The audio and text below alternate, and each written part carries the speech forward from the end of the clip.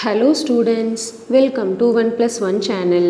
Next நம்ம வீடியோல 8th standard exercise 4.4 ல உள்ள first sum பார்க்க போறோம். All 5 subdivisions.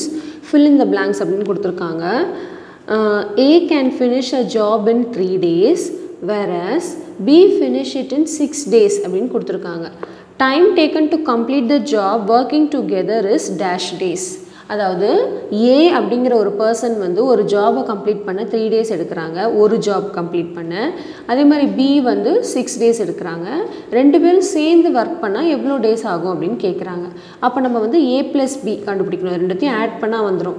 ஆனால் இதை வந்து டைரெக்டாக இப்படி 3 + 6ன்னு ஆட் பண்ணக்கூடாது. ஏன்னா இது வந்து finish a job in 3 days. நம்ம வந்து A ஓட 1 day ஒர்க் கண்டுபிடிக்கணும். அதாவது A ஓட 1 day ஒர்க் என்ன ஆகும்னா 1/A ஆகும். அப்போ 1/Aங்கும் போது இது ரெசிப்ரோக்கல் பண்ணும்போது 1/3 அப்படின்னு ஆகும். ஸோ இந்த மாதிரி இந்த ஜாப் சம் ஒர்க் சம்லாம் வந்து நம்ம இந்த மாதிரி ரெசிப்ரோக்கல் எடுத்து தான் பண்ணணும். சரிங்களா? ஃபைனலாக மறுபடியும் நம்ம ரெசிப்ரோக்கல் பண்ணிக்கணும். நான் எப்படின்னு சொல்லித்தரேன். ஸோ ஃபஸ்ட் நம்ம வந்து ஸ்டெப் எழுதணும். ஃபஸ்ட்டு பாருங்கள், 1 day ஒர்க் ஆஃப் A என்ன வரும்னா ஏவோட ஒர்க் வந்து 3 days கொடுத்துருந்தாங்க, B வந்து 6 daysன்னு கொடுத்தாங்க. இப்போ நம்ம வந்து 1/A 1/B கண்டுபிடிச்சோம்னா இதையும் ரெசிப்ரோக்கல் பண்ண வேண்டியது வரும். அதுதான் 1/3 1/6 அப்படின்னு போட்டிருக்கேன். ஓகே, ஸோ அதை நான் என்ன எழுதியிருக்கேன்னா 1 day ஒர்க் ஆஃப் A வந்து 1/3, 1 day ஒர்க் ஆஃப் B வந்து 1/6. இல்லைனா நீங்கள் இந்த ஸ்டெப் எழுதுறதுக்கு பதிலாக இப்படி ஷார்ட்டாக இப்படியே எழுதிக்கலாம். 1/A = 1/3, 1/B = 1/6. ஷார்ட்டாக கூட எழுதிக்கலாம். இல்லை உங்கள் ஸ்கூலில் எப்படி ஃபாலோ பண்ணுறாங்களோ அந்த மாதிரி நீங்கள் பண்ணிக்கோங்க. ஓகே, நெக்ஸ்ட் இப்போ நம்ம கொஸ்டின் என்ன கேட்டிருந்தாங்க, ரெண்டு பேரும் சேர்ந்து வேலை பார்த்தா எத்தனை நாளில் முடிப்பாங்க அப்படின்னு கேட்குறாங்க. அப்போ first 1 day work of both A and B அப்படிங்கும்போது ரெண்டுத்தையும் ஆட் பண்ண நம்மளுக்கு கிடச்சிரும். இல்லை இந்த ஸ்டெப் எனக்கு எழுத வேண்டாம் அப்படின்னு நினச்சிங்கன்னா இதை மட்டும் கூட எழுதிக்கலாம். என்னது, இங்கே பாருங்கள், நான் இங்கே எழுதுகிறேன், ஷார்ட்டாக எழுதுறது.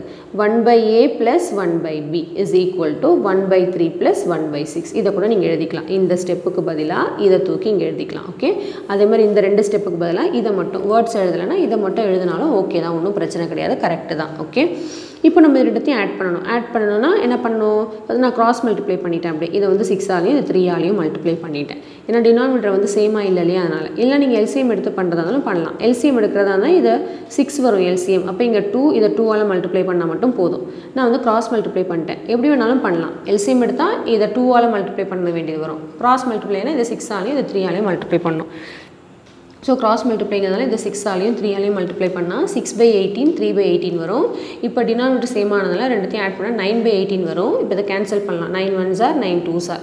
ஸோ இப்போ நம்மளுக்கு 1/2 வருது. என்ன கிடச்சிருக்கு, 1/A + 1/B வந்து 1/2 வந்திருக்கு. நம்மளுக்கு வந்து A + B தான் வேணும். அப்போ இதை மறுபடியும் ரெசிப்ரோக்கல் பண்ணிக்கணும். ஸோ A + Bங்கும் போது so A and B completed the work in 2 days. Reciprocal பண்ணால் 2/1 வரும். அப்போ 2 days. அவ்வளோதான், ரொம்ப சிம்பிள் தான். ஓகே, ஃபைனலாக ஏன் நம்ம ரெசிப்ரோக்கல் பண்ணுறோன்னா இது வந்து 1/A + 1/B தானே, இது நம்மளுக்கு வந்து A + B தான் வேணும். அப்போ இது ரெசிப்ரோக்கல் பண்ணும்போது இது ஒரு ரெசிப்ரோக்கல் ஆகிடும்.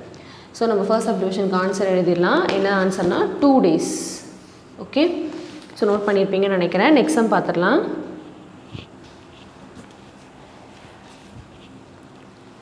நெக்ஸ்ட் சம் பாருங்கள். If 5 persons can do 5 jobs in 5 days, then 50 persons can do 50 jobs in dash days அப்படின்னு கேட்டிருக்காங்க. அதாவது இது வந்து வேரியேஷன் சம் மாதிரி போடணும். அதுக்கு முன்னாடி நம்ம வேரியேஷன்லாம் படிச்சிருக்கோம், ஞாபகம் இருக்கா? டைரக்ட் வேரியேஷன், இன்வர்ஸ் வேரியேஷன் ஞாபகம் இருக்கா? அதையும் நம்ம ஜஸ்ட் ரீகால் பண்ணிக்கலாம். டைரக்ட் வேரியேஷன்னா ஒன்று இன்க்ரீஸ் ஆச்சுன்னா இன்னொன்று இன்க்ரீஸ் ஆகும். எக்ஸாம்பிள் வந்து நம்பர் ஆஃப் நோட் புக்ஸ் நீங்கள் வாங்குறது இன்க்ரீஸ் ஆனால் காஸ்ட்டும் இன்க்ரீஸ் ஆகும். ஸோ அதுதான் டைரக்ட் வேரியேஷன், ஞாபகம் இருக்கா? அடுத்து வந்து இன்வர்ஸ் வேரியேஷன்னா ஒன்று இன்க்ரீஸ் ஆச்சுன்னா ஒன்று டிக்ரீஸ் ஆகும், அந்த மாதிரி. ஸோ இதான் இன்வர்ஸ் வேரியேஷன். இப்போ இந்த கான்செப்ட் வச்சு தான் நம்ம போட போகிறோம். இப்போ நம்ம முன்னாடி போட்டது வந்து வெறும் 2 திங்ஸ் வச்சு நம்ம கம்பேர் பண்ணுவோம். அதாவது நம்பர் ஆஃப் புக்ஸு, காஸ்ட், ரெண்டுத்தை மட்டும் கம்பேர் பண்ணி டைரக்ட் வேரியேஷனா இன்டைரக்ட் வேரியேஷனா நம்ம அன்னோன் வேரியபிள் கண்டுபிடிச்சிக்கிட்டு இருந்தோம். இப்போ வந்து 3 திங்ஸ் இருக்குது. இதில் பாருங்கள், 5 persons can do 5 jobs in 5 days. அப்போ நம்மளுக்கு 3 இருக்குது. என்ன இருக்குது? பர்சன்ஸ், ஜாப்ஸ், டேஸ், 3 ஹெட்டிங் வந்திருக்கு பாருங்கள். இவ்வளோ நாள் நம்ம 7th ஸ்டாண்டர்டில் போட்டதுலாம் வந்து டைரக்ட் வேரியேஷன் சம்னா 2 தான் வரும். காஸ்ட்னா ஒரு நம்பர் ஆஃப் நோட் புக்ஸ், இல்லை பர்சன்ஸ்னா டேஸ், நம்பர் ஆஃப் டேஸ். இதில் வந்து 3 வந்திருக்கு. ஸோ இதை நான் எப்படி போடணும்னு சொல்லித்தரேன். அடுத்து என்ன சொல்லியிருக்காங்க, தென் 50% can do 50 jobs in dash days அப்படின்னு கேட்டிருக்காங்க. இப்போ நம்மளுக்கு இதில் வந்து 3 ஹெட்டிங் கண்டுபிடிச்சிட்டோம். என்ன ஹெட்டிங்னா பர்சன்ஸ், இங்கே பாருங்கள், பர்சன்ஸ், ஜாப்ஸ், டேஸ். இப்போ நம்ம இதை எந்த ஆர்டரில் எழுதணும்னு பார்த்தீங்கன்னா அடுத்ததுல நம்ம முடிவு பண்ணணும். இங்கே என்ன கண்டுபிடிக்க சொல்லியிருக்காங்க, 50 persons can do 50 jobs in dash days. அப்போ டேஸ் தான் கண்டுபிடிக்க சொல்கிறாங்க. நம்ம இது மாதிரி நீங்கள் நான் சொல்கிற மாதிரி ஃபாலோ பண்ணிங்கன்னா இந்த சம் ஈஸியாக முடிச்சிடலாம். இந்த மாதிரி வர எல்லா சம்மே இப்போ இந்த மாதிரி சம் தான் இந்த எக்ஸசைஸ் ஃபுல்லாகவே வரும். சரிங்களா? இப்போ பார்த்தீங்கன்னா டேஸ் தான் கேட்குறாங்க. நம்ம எது கண்டுபிடிக்கணுமோ அதை லாஸ்ட் எழுதிக்கோங்க. இங்கே பாருங்கள், லாஸ்ட் எழுதிக்கோங்க. எது கண்டுபிடிக்கணுமோ அது மாதிரி லாஸ்ட் எழுதிக்கோங்க. ஸோ ஃபஸ்ட்டு பர்சன்ஸ், ஜாப்ஸ், அப்புறம் டேஸ் தான் நம்ம கண்டுபிடிக்கணும். அதனால் அதை லாஸ்ட் எழுதியிருக்கேன். இப்போ நம்ம இது ஃபுல்லாக ஃபில் பண்ணணும். எப்படி ஃபில் பண்ணணும்னா ஃபஸ்ட் லைன் என்ன கொடுத்துருக்காங்க? 5%, 5 job, 5 days. அப்போ எல்லாமே 5% 5 job 5 days. அடுத்து செகண்ட் லைன் என்ன கொடுத்துருக்காங்கன்னா 50% can do 50 jobs in dash days. So 50% 50 jobs எத்தனை டேஸ்? அப்போ நான் எக்ஸ் அப்படின்னு எடுத்துக்கிறேன். இப்போ நம்ம இந்த எக்ஸோட வேல்யூ தான் கண்டுபிடிக்கணும். இப்போது நான் ஆல்ரெடி சொல்லிட்டேன், ஸ்மாலர் கிளாஸஸில் நம்ம போட்டது இது 2 மட்டும்தான் கம்பேர் பண்ணது. ஒன்று இது 2, இல்லை இது 2, ஏதாவது 2 தான் கம்பேர் பண்ணோம். இப்போ 3க்குமே கம்பேர் பண்ணணும். வெரி சிம்பிளான மெத்தடில் நான் சொல்லித்தரேன். எப்படி நம்ம இதை கம்பேர் பண்ணணும்னு பாருங்கள். known to unknown, அதாவது இதுதான் இப்போ unknown, இந்த பார்ட்டு தான் நம்மளுக்கு தெரியாது, இதை நம்ம கண்டுபிடிக்கணும். இதை வந்து 2த்துக்கூடையும் கம்பேர் பண்ணணும். ஃபஸ்ட்டு வந்து எதை வேணாலும் நம்ம பண்ணிக்கலாம். ஃபஸ்ட்டு பர்சன்ஸையும் டேஸையும், அதுக்கப்புறம் ஜாப்ஸையும் டேஸையும். அதுதான் known to unknown அப்படின்னு அர்த்தம். தெரிந்தது கூட தெரியாததை கூட கம்பேர் பண்ணணும். தெரிஞ்சதையும் தெரியாததையும் கம்பேர் பண்ணணும். ஓகே, ஸோ அந்த மாதிரி 2 நம்ம எடுத்து கம்பேர் பண்ண போகிறோம். ஃபஸ்ட்டு வந்து பாருங்கள், பர்சன்ஸும் டேஸும். இது 2ம் ஃபஸ்ட்டு டைரக்ட் வேரியேஷனாக இன்வர்ஸ் வேரியேஷனாக நம்ம கண்டுபிடிக்கணும். அதுக்கு இங்கே பாருங்கள், ஃபஸ்ட் நான் என்ன எடுக்க போகிறேன், இது வந்து ஒரு டேப்லெட் காலம் மாதிரி வேணால் போட்டுக்கலாம். ஃபஸ்ட் வந்து பர்சன்ஸும் இதுவும் எடுக்க போகிறேன். டேஸ் பர்சன்ஸ் வந்து 55லேருந்து 50 ஆகிடுச்சா? அப்போ என்ன ஆயிருக்கு? அதிகமாக இருக்குது. நான் வந்து பீன் ஷார்ட்டாக எடுத்திருக்கேன். டேஸ் இப்போ நான் கம்பேர் பண்ண போகிறேன். அதாவது பர்சன்ஸ் வந்து அதிகமாக இருக்குன்னா டேஸ் வந்து 5லேருந்து அதிகமாகுமா கம்மியாகுமா நம்ம கண்டுபிடிக்கணும். அப்போ தான் இது டைரக்ட் வேரியேஷனா இன்டைரக்ட் வேரியேஷனான்னு கண்டுபிடிக்க முடியும் இல்லையா? இப்போது இது நம்ம வந்து ஜஸ்ட் ஒரு சிம்பிள் கால்குலேஷன் தான் பண்ணணும். 5 பேர் ஒர்க் பண்ணால் 5 நாள் ஆகுது.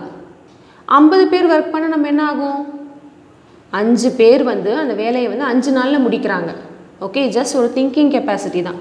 இதுவே 50 பேர் இருந்தால் அந்த வேலையை வந்து சீக்கிரமாக முடிச்சிடனால, அப்போ இதை விட கம்மியான டேஸில் முடிச்சிடலாம். அப்போ நம்பர் ஆஃப் பர்சன்ஸ் அதிகமாச்சுன்னா டேஸ் வந்து குறையும். அப்போ இது என்ன வேரியேஷன்? ஒன்று அதிகமாகுது, இன்னொன்று குறையுதுன்னா திஸ் இஸ் இன்வர்ஸ் வேரியேஷன். அப்போ நம்ம எப்படி போடணும்னா இங்கே பாருங்கள், X is equal to first கண்டுபிடிக்கிறது இந்த பக்கம் போட்டுக்கிட்டு அதுக்கு மேலே இருக்கல அதை எழுதிக்கோங்க. 5 இன்ட்டு எல்லா சமயம் இதே மாதிரி தான் ஃபாலோ பண்ணணும். சரிங்களா? 5 இன்ட்டு இப்போ என்னது, இதோட இதை தான் கம்பேர் பண்ணியிருக்கேன். இப்போ இது வந்து குறையுது. இப்போ அது குறையிறதுனால சின்ன நம்பர் மேலேயும் பெரிய நம்பர் கீழேயும் போட்டு டிவைட் பண்ணிக்கணும். இதுவே இது அதிகமாச்சுன்னா பெரிய நம்பர் மேலேயும் சின்ன நம்பர் கீழேயும் போட்டு டிவைட் பண்ணிக்கணும். அவ்வளோதான், வேறு ஒன்றுமே கிடையாது. இந்த சிம்பிள் கான்செப்ட் தான். சரிங்களா? அதாவது எக்ஸ் என்ன கண்டுபிடிக்கணும் அதை போட்டுக்கோங்க, ஈக்குவல் டு போட்டுக்கோங்க. அதுக்கு மேலே என்ன இருக்கோ அதை போட்டு இன்ட்டு போட்டுக்கோங்க. இப்போ நம்ம இதையும் கம்பேர் பண்ணி இதோட ஃப்ராக்ஷன் எழுத போகிறோம். இது வந்து குறையிறதுனால டேஸ் வந்து குறையிறதுனால சின்ன நம்பர் மேலேயும் பெரிய நம்பர் கீழேயும் போட்டுக்கிறோம். அதுவே அதிகமாச்சுன்னா பெரிய நம்பர் மேலேயும் சின்ன நம்பர் கீழேயும் போட்டுக்கும். அவ்வளோதான், வேறு ஒன்றும் கிடையாது. இப்போ அடுத்து இதையும் கம்பேர் பண்ணணும். இப்போ ஜாப் குறைஞ்சிருக்கா அதிகமாக இருக்கா? 5லேருந்து 50 போயிருக்கு. அப்போ அதிகமாக இருக்குது. அப்போ டேஸ் வந்து என்ன ஆகும்னு பார்க்கணும். அதாவது 5 days வந்து 5 jobs பண்ணுறாங்க. 5 daysல வந்து 5 jobs முடிக்கிறாங்க. அப்போ 50 job பண்ணணும்னா கண்டிப்பாக நிறைய டேஸ் இருக்கணும். அப்போனா தான் 50 வேலையை நம்ம பண்ண முடியும். புரியுதா? 5 நாளில் 5 வேலை பண்ணுறாங்கன்னா 50 வேலை முடிக்கிறாங்கன்னா அப்போ 5 நாளை விட அதிகமாக இருந்தால் தான் முடிக்க முடியும். அப்போ டேஸும் அதிகமாக தான் ஆகும். ஜாப்ஸ் அதிகமாச்சுன்னா டேஸும் அதிகமாக ஆகும். அப்போ இது ரெண்டுமே இன்க்ரீஸ் ஆகிறதுனால திஸ் இஸ் டைரக்ட் வேரியேஷன். அப்போது இங்கே நம்ம என்ன எழுதணும்? இது அதிகமாகிறதுனால பெரிய நம்பர் மேலேயும் சின்ன நம்பர் கீழேயும் போட்டுக்கணும் இதை எடுத்து. அப்போ பெரிய நம்பர் வந்து 50 பை சின்ன நம்பர் வந்து 5. அவ்வளோதான். இது கண்டுபிடிச்சிட்டா இதுக்கப்புறம் நம்ம எப்பயும் போல் சிம்பிளிஃபிகேஷன் பண்ணுறது தான். ஸோ என்ன பண்ணலாம்? 50 கேன்சல் பண்ணிடலாமா? 5 கேன்சல் பண்ணலாம். அப்போ எக்ஸ் இஸ் ஈக்குவல் டு என்ன வருது? 5 days. அவ்வளோதான். கிளியர்? ஸோ நம்ம எடுத்து எழுதிடலாமா? ஸோ இதோட ஆன்சர் வந்து என்ன வந்துச்சு? 5 days. உங்களுக்கு இந்த சம் கிளியராக புரிஞ்சிருக்கும்னு நினைக்கிறேன். அடுத்த சம் பார்த்துடலாம். A can do a work in 24 days. Okay, அதாவது இந்த ஃபஸ்ட்டு சம் மாதிரி இது. If A and B together can finish the work in 6 days, then B alone can finish the work in dash days அப்படின்னு கேட்டிருக்காங்க. அதே மாதிரி தான் இங்கே பாருங்கள். A மட்டும் வேலை பார்க்கும்போது 24 நாள் ஆகுதான்.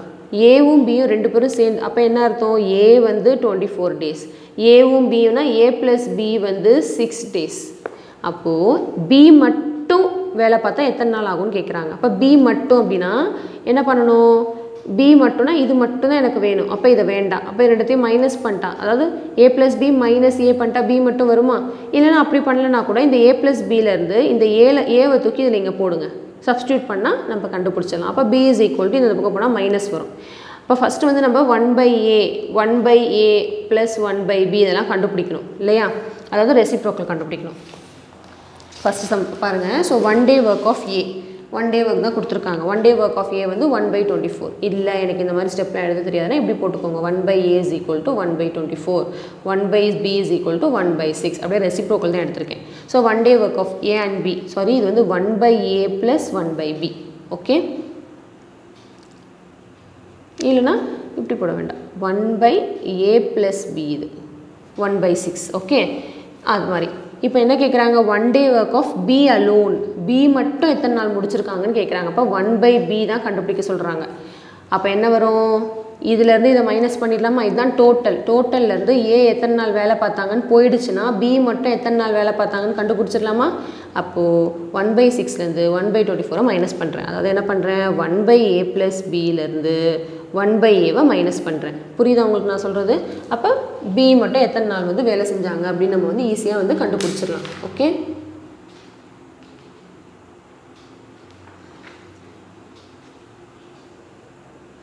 நான் இப்போ இது ரெண்டையும் சப்ராக்ட் பண்ணுறதுக்காக நம்ம என்ன பண்ணலான்னு பாருங்கள் எல்சிஎம் எடுக்கணும் கண்டிப்பாக இது ரெண்டுத்துக்கும் அதாவது இங்கே 6 இருக்குது 24 இருக்குது இல்லைனா இங்கே 24 வரணும் இதை 4ஆல் மல்டிப்ளை பண்ணால் இங்கே 25 ஆகிடும் அப்போ ரெண்டு டினாமினேட்டர் சேம் ஆகிடும் அதனால் நான் இதை 4ஆல் மல்டிப்ளை பண்ணிக்கிட்டேன் இப்போ இதை 4ஆல் மல்டிப்ளை பண்ணால் 4/24 வரும் இப்போ ரெண்டு டினாமினேட்டர் சேமாக இருக்கிறதுனால நியூமினேட்டர் அப்படியே மைனஸ் பண்ணிடலாம் 4 - 1 வந்து 3/24 ஸோ இதை கேன்சல் பண்ணால் 3 1s are 3 8s are so 1/8 வருது நம்மளுக்கு என்ன கிடச்சிருக்கு 1/b வந்து 1/8 நம்மளுக்கு b வேணும் இல்லையா அப்போ இதை ரெசிப்ரோக்கல் பண்ணால் 8 days so b alone can completed the work in 8 days okay first கொடுத்தது ரெசிப்ரோக்கல் 1/a 1/b கண்டுபிடிச்சிட்டோன்னா அவ்வளோதான் நம்ம ஃபைனலாக மறுபடியும் மாற்றிக்க வேண்டியதான் இந்த ஸ்டெப்லாம் எழுத இல்லைன்னா நான் ஷார்ட்டாக எப்படி எழுதணும்னு சொல்லி கொடுத்தேன் அந்த மாதிரி கூட நீங்கள் எழுதிக்கலாம் ஸோ இந்த ஆன்சர் தூக்கி அங்கே போட்டுடலாம் நம்மளுக்கு என்ன ஆன்சர் வந்திருக்கு 8 days அப்படின்னு வந்திருக்கு ஓகே ஸோ இந்த சம் நல்லா கிளியராக உங்களுக்கு புரிஞ்சா நெக்ஸ்ட் சம் போயிடலாமா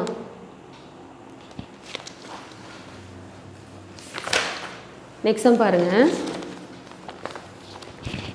A alone can do a piece of work in 35 days அப்போ A மட்டும் 35 days அப்போ என்ன அர்த்தம் 1/a கண்டுபிடிச்சிடலாமா 1/a is equal to 1/35 அடுத்து என்ன சொல்லியிருக்காங்க if B is 40% more efficient than A அதாவது B வந்து Bயோட ஒர்க்கு வந்து டைரெக்டாக கொடுக்காம B வந்து எப்படி வேலை பார்க்குறாங்களா 40% more efficient than A அப்போனா என்ன அர்த்தம் 40% more efficientனா 40% plus A அப்போ இந்த 40%ங்கிறது எதுலேருந்து வரணும் 40% of A நம்ம பர்சன்டேஜ் எப்படி கண்டுபிடிப்போம் ஞாபகம் இருக்கு இல்லையா 40/100 இன்ட்டு அந்த டோட்டல் அதாவது டோட்டலுங்கிறது இங்கே A அப்போ இந்த மாதிரி வரும் பியோட வேலை அப்படி இருக்கும் போது தென் B will finish the work in dash days அப்போ பியோட வேலை தான் என்னன்னு கேட்குறாங்க அப்போ இதுதான் B இதை சிம்பிளிஃபை பண்ணால் நம்மளுக்கு B வந்து எவ்வளோன்னு கண்டுபிடிச்சிடலாம் கரெக்டாக ஸோ பாருங்கள் ஃபஸ்ட்டு வந்து 1 day work of A வந்து 1/35 இல்லைனா 1/a is equal to 1/35 அப்படின்னு போட்டுக்கோங்க இப்போ நம்ம என்ன கண்டுபிடிக்கணும் 1 day work of B தான் கண்டுபிடிக்கணும் 1/b கண்டுபிடிக்கணும் ஸோ இதுதான் கொஷனில் கொடுத்துருக்காங்க 40% of A plus A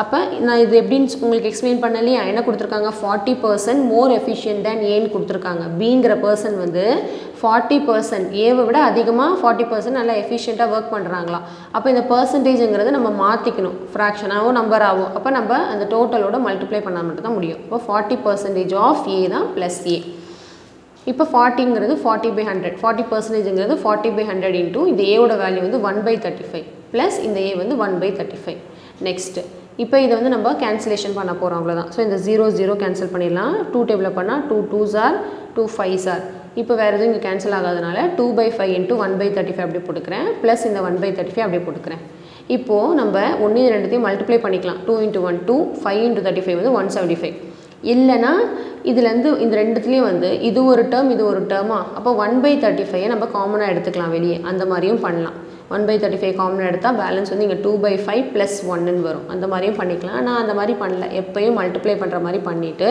இது ரெண்டுத்துக்கும் வந்து சேம் டினாமினேட்டர் ஆக்கியிருக்கேன் இல்லை எல்சிஎம் கூட எடுத்துக்கலாம் நீங்கள். நான் வந்து சேம் டினாமினேட்டர் ஆகணும்னா இங்கே 175 இருக்குது. இப்போ இங்கே 175 வரணும்னா இதை வந்து 5ஆல் மல்டிப்ளை பண்ணால் தான் 175 வரும். அப்போ தான் ரெண்டு டினாமினேட்டரும் சேம் ஆகும். அப்போ இதை ஃபுல்லாக 5ஆல் நான் மல்டிப்ளை பண்ணியிருக்கேன். ஓகே, ஸோ 2/175 ப்ளஸ் 1 × 5 வந்து 5/35 × 5 வந்து 175. அப்போ இது ரெண்டுத்தையும் ஆட் பண்ணால் 7/175 அப்படின்னு வரும். ஸோ இதை நான் டிவைட் பண்ணியிருக்கேன் பாருங்கள். 7 1s are 7 25s are வருது.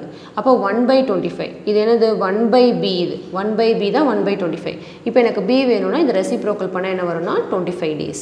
So therefore b will finish the work in 25 days. Okay, so நம்ம ஆன்சர் எடுத்து எழுதிடலாமா? இதுக்கு ஆன்சர் என்ன வந்திருக்கு? 25 days அப்படின்னு வந்திருக்கு. Okay, clear? நெக்ஸ்ட் சம் போயிடலாமா?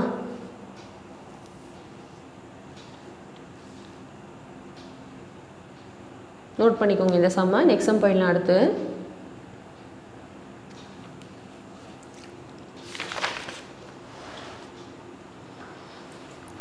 அடுத்த சம் பாருங்க. A alone can do a work in 10 days. B alone in 15 days. A மட்டும் 10 days, B மட்டும் 10 days.